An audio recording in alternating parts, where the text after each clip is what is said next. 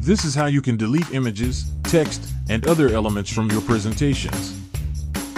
Create or open a presentation file. To delete a text, image, or any element, select it and click on the trash icon that appears in the top right corner. You can also delete elements by selecting them and pressing the Delete or Supr button on your keyboard. If you accidentally delete an element and want to restore it, click the Undo button in the upper left corner of your artboard or press Ctrl Z on your keyboard.